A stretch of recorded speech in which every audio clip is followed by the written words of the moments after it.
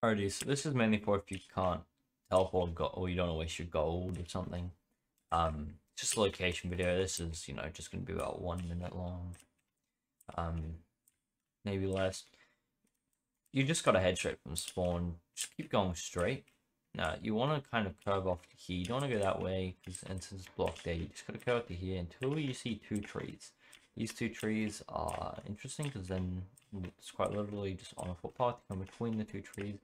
Right where that quest NPC is, he's actually pretty much next to it, but he's hidden. So he's a bit weird to find. I didn't actually notice this until like, I walked past. I was like, oh crap, It's like right there. Anyway, so you want to go to where Muzan is. That's some deep grass. Pokemon grass right there. Then you just want to hop down the hole. Where the old Dragon Ball used to be. Wait, it isn't anymore, I believe. No. But yeah, you can still fall down. Get the crap out of him. Yeah, you can pretty much just go over here and talk to him. You got past our master, so pretty much his master is right there protecting, and that's all he's saying. Yeah, thank you for watching, and I'll see you later. Bye.